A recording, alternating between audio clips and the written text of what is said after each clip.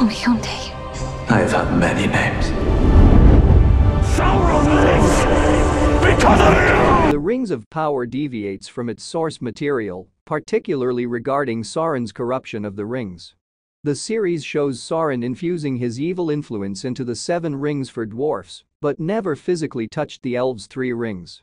Galadriel and Círdan believe the elven rings are safe, but Elrond doubts this. This deviation creates a potential plot hole in the story. Sauron touching the Rings of Power creates a plot hole in Amazon's show. In J.R.R. Tolkien's Second Age timeline, Sauron assisted Celebrimbor in making the rings for men and dwarfs while pretending to be Annatar.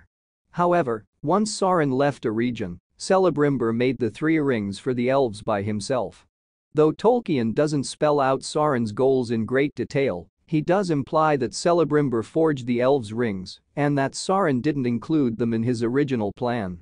It was crystal clear from Tolkien's description why the rings of men and dwarves had become corrupted, while the rings of the elves remained mostly unharmed.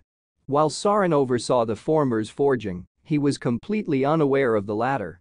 The fact that Celebrimbor used what he had learned from Annatar to create elven rings that could be controlled by the One Ring is the sole explanation for this.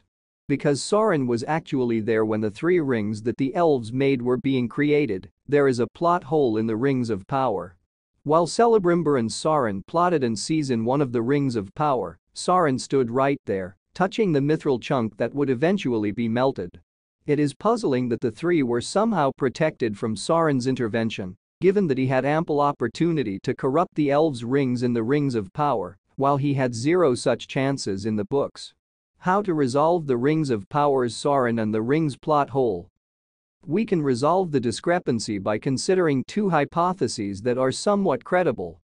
To begin, in order to corrupt a Ring of Power in The Lord of the Rings, Sauron might have to be physically present during the last phases of forging. Maybe it wasn't enough to pretend to be Halbrand and assist Celebrimbor in deciphering the formula, handling the mithril, and directing the procedure. One may even say that Galadriel discovered Sauron's identity before the last forging, thus he couldn't complete inflicting his evil on the elves' rings. In Season 2 of the Rings of Power, Sauron can avoid making the same mistake with the dwarf and man batches by impersonating Annatar. The preceding explanation makes sense, but it's an inductive assumption that Sauron couldn't finish his spells before Galadriel kicked him out of a region. The answer is even more complicated than Tolkien's story creation process. The lovely simplicity of the book's solution was that Sauron could not corrupt rings that he was unaware were being produced.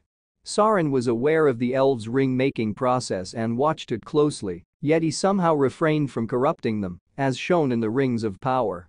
Another way around it is that Galadriel and Círdan are all mistaken, and according to the canon of the Rings of Power, the elves' rings are just as corrupt as the 7 and the 9.